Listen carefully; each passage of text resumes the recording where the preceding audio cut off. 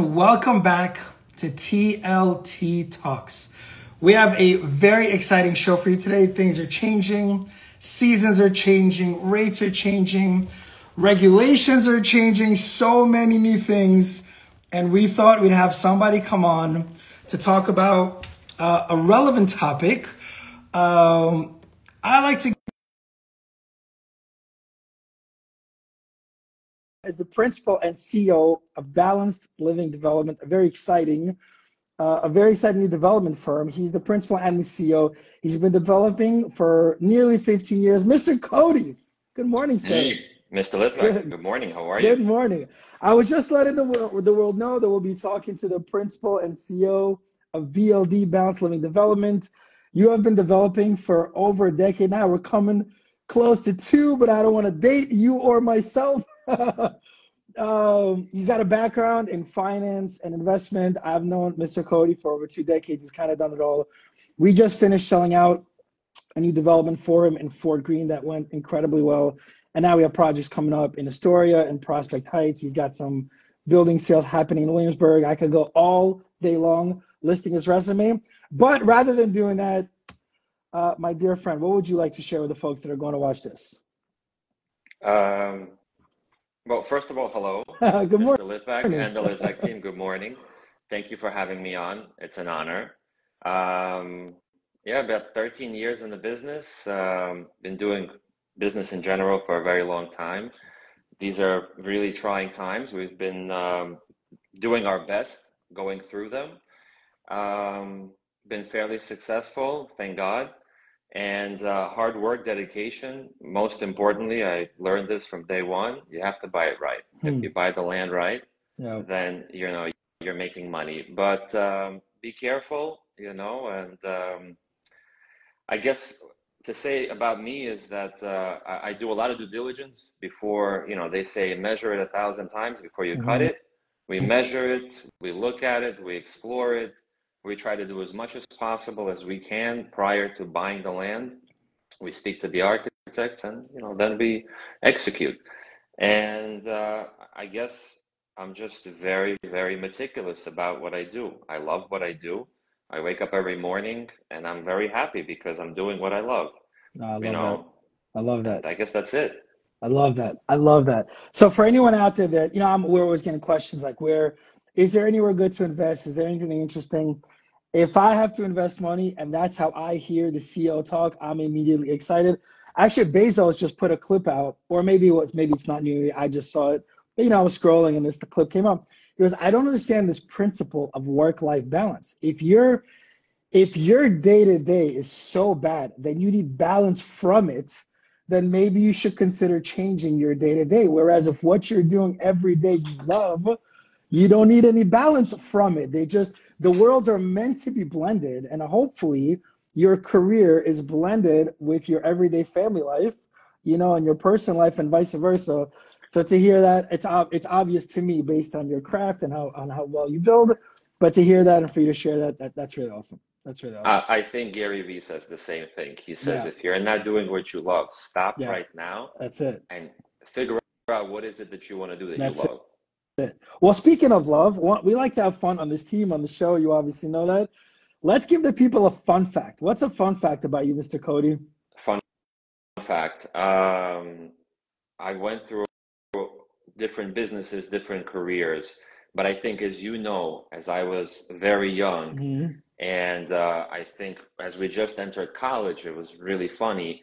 It was right around the 2008 and 9 crash. I was walking around and saying, I'm going to be a developer. No matter what happens, I'm going to be a developer. So I just turned 40. Fun fact, 18, 19, I was walking around, you being a witness to that. I was saying, I'm going to be a developer in New York City. Love it. Here we go. Here we are. Actually, it's a mutual fun fact. Gene's being very modest. What he didn't mention is that right around that same time, him and I started a development company. And we were 18 years old, and we're like, we know a lot of people. We're both really smart. Let's do it. We'll find land. We'll put a team together. We both know lots of people that have means.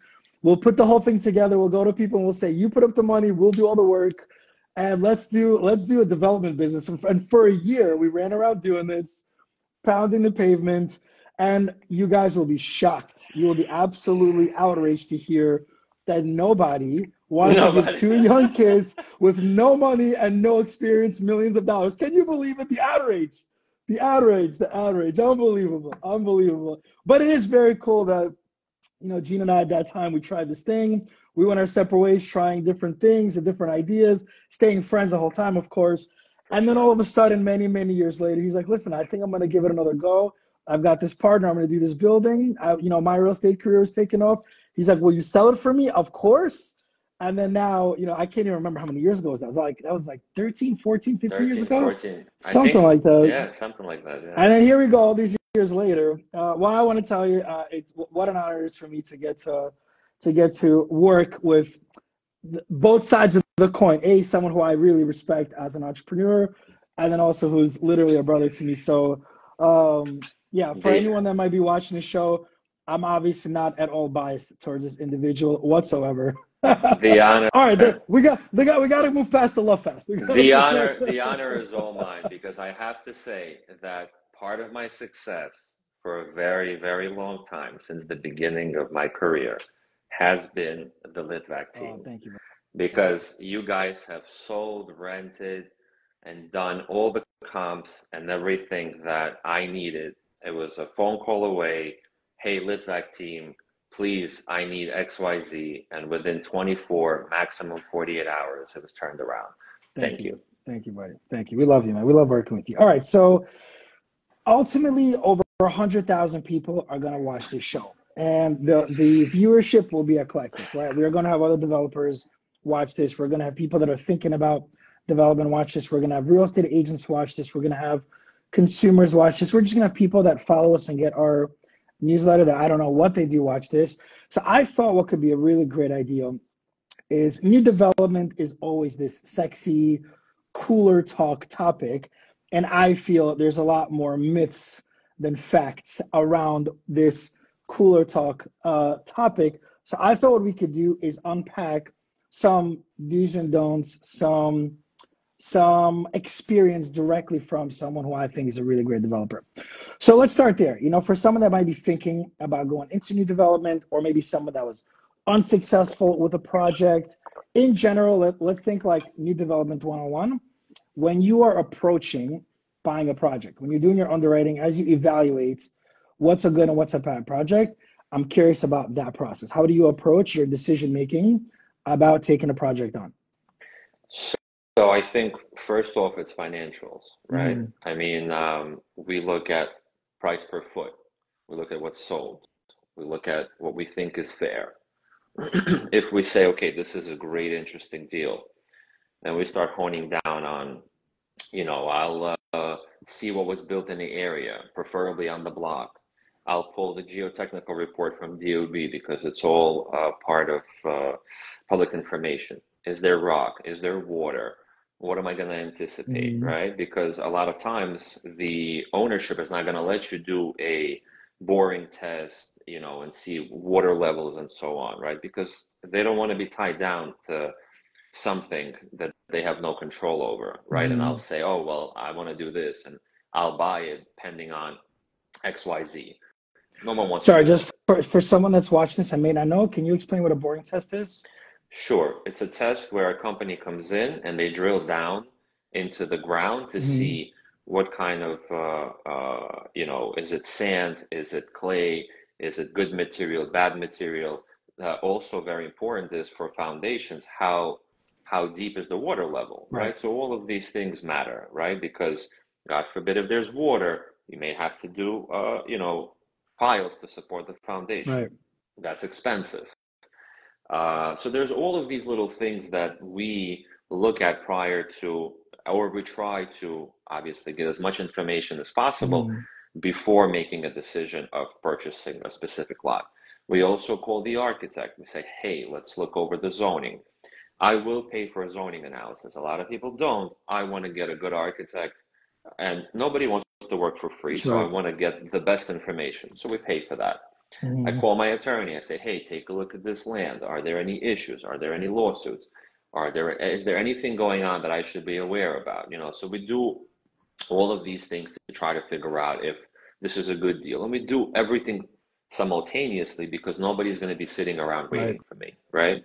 Right. A lot of times, we try to find land off the market so there's not 1,000 people running after them and throwing offers at them, right? So recent land that I bought from just now, we just closed, you know about it, in Prospect Heights, we bought it from an auction. So I believe we bought it really well. We bought it, maybe $60 to $75 below market value. That for me is a steal, right? Because I know that I did something well. So I didn't have a chance to do a boring test, but there was a building next door which was brand new, about 10-year-old. 10 years, we call it brand new, right? So I pulled that and I pulled other ones, and I was like, okay, cool. Well, things look okay, So I was like, okay, let's move forward. In preparation to the bid, we were looking and doing all that homework and research. So I think very important to do that. Talk to all of your professionals, your attorney, your architect, your engineers. Okay. And then all the little miscellaneous things come in. How close are the neighbors? Are they on the property line? Okay, how is my foundation going to work with their foundation? Can I pull their records to see if I'm close enough? Am I going to have to underpin them to secure their foundation for a new building that I'm building?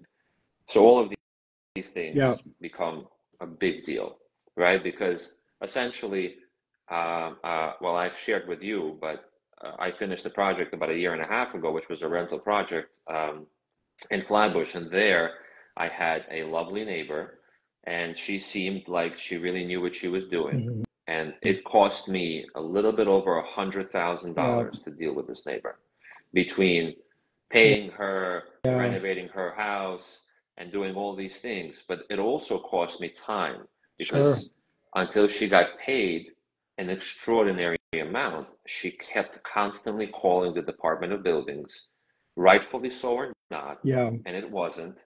She didn't care. At some point she just said, "Pay me." So you mean it's not so easy, is it? It's not let me go borrow some money and play Legos. I'm hoping. Here's what I'm hoping for. I'm hoping the people that are watching this, the aspiring developer entrepreneurs, don't look at this and get scared, but just understand there's a reason why so many developers fail. There's a reason why this skill is so hard. You've also got to think about, timing the market. One thing Gene didn't mention that I just want to add is he always calls us for comps before he buys the building. That's like a rookie 101 mistake. Let me just run my own comps. Let me figure it out. And as much respect as I have for every developer in New York City, you're not doing what we're doing out there. Breakdown of bedrooms, sizing, unit mix, all of it. Unit mix, everything. So if you're, for the developer out there, either aspiring or active, make sure that you have a real estate team that does this for you as a courtesy. Gene can call us with 15 buildings in a week, and we would underwrite every building for him. We wouldn't charge him a penny. He's a dear client of ours. That's something that your real estate team should do for you, is support you when you're in your audit process, is support you in this makes sense or it doesn't make sense. Especially a developer that gets a good buy, it's really easy to over-assume, well, I'm getting such a good deal of land, it's going to play out well in the market, but there could be something going on. This is a neighbor that's not selling well right now, or there's an influx of inventory. I mean, any number of things. So honestly, I think we could do the rest of the show just on anticipating a project, but let me synthesize it into this. One, have your team in place, the architect, the engineer, the lawyer, the broker, have your whole team in place. And if you're an intelligent developer like Gene is, you say no to a lot more projects than you say yes to. You should assume there's something wrong with everything, and then do your due diligence expecting to find things. And then if you don't, okay, that's a pleasant surprise. Let's go and buy that one. But the sensitivity testing and that due diligence process is so critical. Once you're pregnant with this thing, that's it. There's no going back. The interest is running. The money's borrowed. Like, that's it at that point. So let's move. So, okay, you've done your due diligence. You've acquired the land. You've raised the money, or you've done it all yourself, whichever it is. So now you're doing this project. Just high level, let's call it 3 phases from you know, not every project needs to have foundation. Some projects you buy and take over, some projects are from scratch. So let's call the first phase is you're getting started with the project, wherever you're starting. Let's say the second phase might be the middle of it, and the last phase is, you know, you're topping off, you're getting ready to launch or whatnot. So let's say those three phases, very high level. I'm just curious, you know, do's and don'ts, tips of what to do or what to avoid in any of those phases you think most pertinent. Sure. Dot your I's and cross your T's before you get in the ground. Know exactly what you're doing. Make sure all the engineering, make sure you know where all the pipes are running, all the electrical is going, make sure you have everything bid out, make sure you have all your contracts signed, and make sure that everyone has communicated and know what's going on. Because if you get in the ground and you're rushing and you're trying to do things, you're either going to make a mistake, going to have to go back, break something, and alter it, which is going to cost you time and money, obviously. Probably time is the biggest issue, because in all of our projects, we put in, some kind of redundancy in regards to instruction and money for that. But basically, I think timing is the biggest thing. You want to be in and out. You don't want to be sitting around, because the longer you waste your time, the more opportunity there is for DOB to come by, a neighbor to call. Anything can happen. So the faster you... In every business, time kills deals. In every single business. So just make sure that, your architect, your engineers, everything's done, you're ready to go. So when you get going, you're going. You're concentrating on building, not concentrating on finishing up some things. Yeah. So I guess that's one. Yeah. Two to your point in life, if you make a mistake, no big deal. You learn from it, you move on. In development, you make a mistake, it costs you money to redo the mistake. It can cost the project to stall, and every single day the juice is running. Every day the interest is accruing. So yeah, man, this is one area I think you said to chop 1,000 times or measure it 1,000 measure. Excuse me. Thank you. Michael Rima on our team uses an expression. He's our head of ops. He uses an expression that if a lumberjack has 6 hours to cut down a tree, he'll spend the first 4 sharpening X. Obviously, they mean the same thing. Yeah. But it's like if you're getting ready to take on this monster of a project, whether it's 2 units or 200 units, everything is in the planning. Overestimate, overplan, create redundancies. I mean, certainly. I also want to add, before even getting going, if you're just starting out, and let's say you have $1 million, and you think that $1 million, this is what you need. Take a project that requires $500,000 with your $1 million. Leave buffer. Yeah, for sure. I mean, I can't stress that enough. Yeah. If you've ever been, let's just leave it there. Let me tell you something. If you've ever been on the investors, this has never happened with Gene, but if you've ever been on the investor side of a project and you get that lovely email with subject line capital call, it's never, ever, ever fun. And then you immediately know that's a developer I got to think twice about, because that means not enough reserve fund or whatnot. Well, I will tell you, it has happened to me. I want to be very honest with everybody here. And it happened in one case, which is COVID. Yeah. We had projects Well, that's a ongoing. whole different animal. Yeah, it's a whole different animal. But it is a different animal. But when you buy a project at the end of 2019, and you don't even know what the word COVID means. Sure, and then of course. They stop you in March, April and say you're not a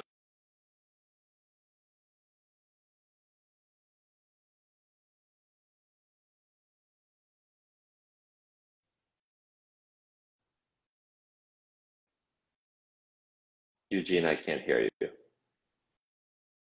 Oh, you're back. You know what? Instagram is really good. I'm controlling my daily Instagram. So the limit thing popped up. Your actual limit for the day, I set it for 15 minutes a day. I thought the do not disturb, it shuts that down. But Instagram, thank you for regulating my Instagram take. Appreciate you, boo. So I'm sorry, you were saying COVID.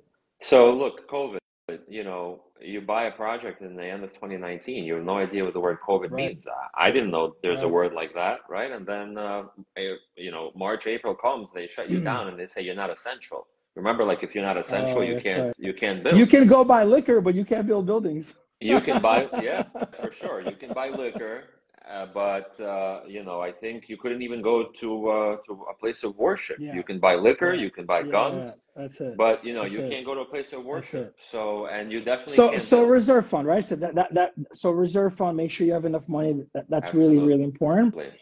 Anything else? Anything else? Like make sure to avoid this or make sure to do this through any of the phases of the project.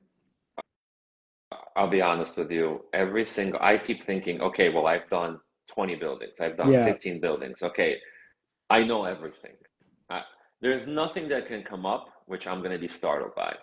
And there's always something that happens in every project, whether it's, you know, some kind of a condition, Yeah. some kind of a situation, too cold, too hot, Sure. you know, like you get caught pouring a foundation and it's super cold. You gotta, you know, there's additives and chemicals and, well, I don't want to get too technical, but you know, that Sure. stuff always Yeah. happens. You know, people can't work, people want to work. So Yeah. look, at the end of the day, just be prepared. Yeah. If you have enough money for $1 million project, do one for half a That's million. right. I'm just using Start numbers. there. Start there. Yeah. Start there. Yeah. You know, go through one or two, you know, feel comfortable, Yeah. at least understand what's happening. Sure. Also, Department of Buildings, well, anyways, let's move forward to the next stage. To well, the next stage. Yeah, sorry, go on. Yeah, no, you said first stage, right? The next stage is you're mid-construction, you're, you know, you're trying to finish up. As you're there, you know, start working, don't wait for anything. You're doing a condo, file your condo book ASAP. Right. You know, with COVID, with people being still at home and everything like that, right? People are relaxed. They're not working as fast. You know, you don't want to be caught waiting for a condo book to be approved. That's what happened to me. Right. You know, just recently, you're aware, you were the gentleman, your team was selling the building. Yeah. We were waiting for this condo book to be approved. Yeah. So that wasn't great, but I understand there's, you know, situations. So start that right away. Don't wait to pick your finishes. Hopefully you have your finishes or you're working on your mood board. Get that done right away. You know, and like if you like something, stick to it. Don't let anybody deter you, right? If you have a good team, like I have the Litvak team, you can reach out to them and say, hey, I'm planning to do this, tile, finish, What do you think? Within a couple of days, they'll get back to you. If you're doing that while you're doing the foundation, you have, you know, some time to get that done, order it, let it come in. A lot of people order from different places, from Europe, from here, from there to cut costs. You need time for that. Get that in immediately. So you plus have a costs buffer. Costs always go up. Get it now in 6 months, it's likely to be more expensive. You know, like with the experience of COVID, and I go back to that. If you remember, after COVID relaunched, sort of, right, shortage of goods. Everything went skyrocket. You know, the piece of plywood was like $75, $80. Yeah, it's crazy. That was unheard of. Right? Well, everything, and everything all else assets, went, right? all assets Then when they had stuff, it just continued to go up. Yeah. Right? So if you didn't buy out your goods, you didn't pay for it, you know what I mean? You leave a deposit, you're screwed. That's it. Now you have a problem because you bid it at a certain cost, but it just went up 20%. That's it. So as you're mid-construction, right? You're doing your superstructure, you've topped off and you're starting to close down, right? Close up. Because essentially, you know, when you top off, you're at basically 50%. Then all the guts go in, right? Right. So at that point, you should have everything picked out, ordered, coming in. So when the plumbers are working, when the framing goes in, everybody knows what's going on. You don't want to have to, this is not going to fit. We got to reframe every unit or whatever.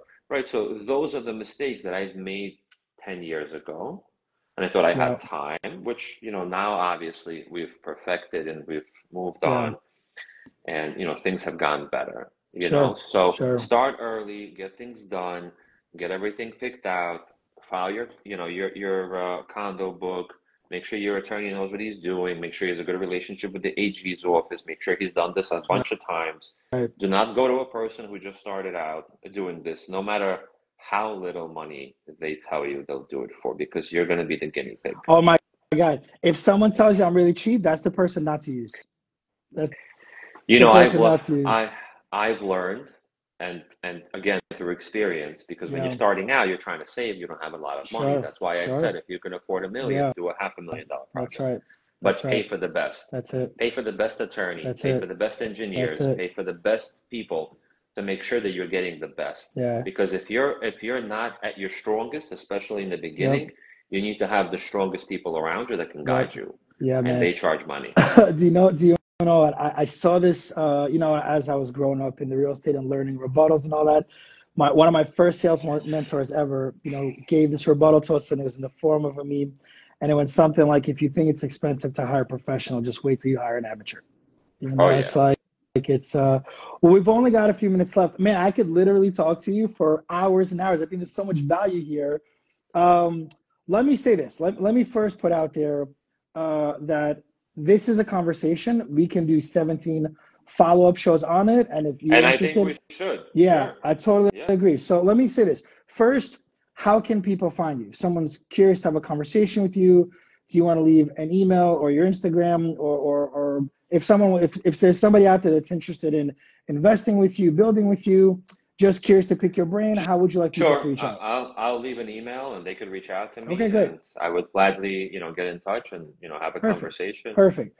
And then, or feel free to reach out to me and I'll connect you guys, whatever it is. Yeah, absolutely. Let's close off with this. Just give me in 60 seconds or less, what are you seeing in the market? What are some of the trends you're seeing on your side? You know, on the developer side, what's going on out there? What are you seeing? As far as on my side, I mean, people are still transacting. Things are getting better. Land has gotten, you know, cheaper because lending has gotten obviously more expensive, and for a while it didn't, but now it has shifted and things have gotten better. There's a lot of people in trouble, so you know, I think there's definitely deals to be had, and you know, this is what we look for. You know, the abatement came back, so a lot of people activated, and now there's a lot more rental buildings being planned and being built. You know, I think with the rates coming down, people are getting more excited, and I think people are going to start buying. I think also we need to wait until November 5th. I think everybody is kind of holding their breath. Whoever you're voting for, God bless. I just want this to be over, whichever way it goes. Because we need a resolve and we need to all come together and unite as a country. Yeah. So, well said. You know, at the end of the day, you know, I think a lot of people are waiting for that. And